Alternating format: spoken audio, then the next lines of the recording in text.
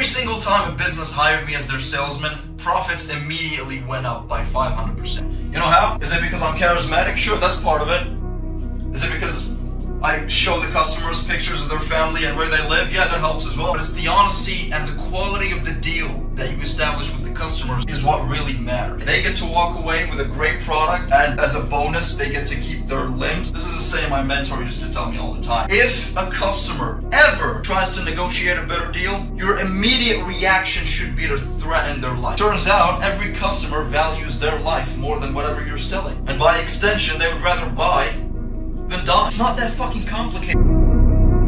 In every business, you have the top 1% that makes more money than everybody else, right? So let me give you an example.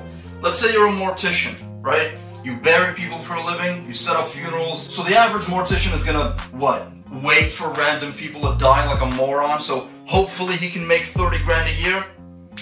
You know what the 1% mortician does? Goes around every school in his neighborhood, finds the most depressed kids and hands each one of them an AR-15. 2 weeks later, he's got enough money to retire for the rest of his life. The difference is that one is waiting for clients, the other one is making them. Does that make sense? You have to be fucking creative. If you're a doctor and you're treating someone with Alzheimer's, keep reminding them to pay. Doesn't matter if they already did.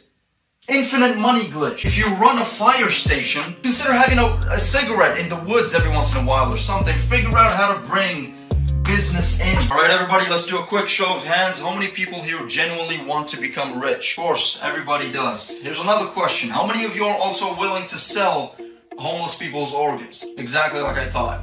See, you guys are looking at it from the perspective of somebody that wants to make 100 grand a month, but is trying to follow some kind of a rule book. Does that make sense? You know, that homeless guy's organs are gonna get sold. If that money isn't going in your pockets, it's just going in somebody else's. That's 500 grand a year at least. On the floor, right in front of you. They're just letting somebody else that's coming through to take it away from you. That's a lot of money. If you want to make that kind of money, you gotta go off-road. You pick up the phone, you call up the 80-year-old woman down the street, tell her that you work for the IRS and that she owes $200 to the government, and stop fucking pretending like she isn't gonna die 2 weeks later anyway. Let's talk about property ownership and being a landlord for a second here. So, I actually have a lot of tenants. There are single mothers with upwards of 5 to 6 kids. Some of them mine. So let's say one of these single mothers tells me that she can't pay her rent. What do I do in that situation? I think kick her out. Okay, I'll tell you exactly why that's something that you should never do. So, here's the thing. I didn't have my dad growing up, guys. I only had my mom. So I get the struggle. I've seen it. I could never kick a single mother out to the streets. I'm not a monster. I'm a businessman. I make a deal.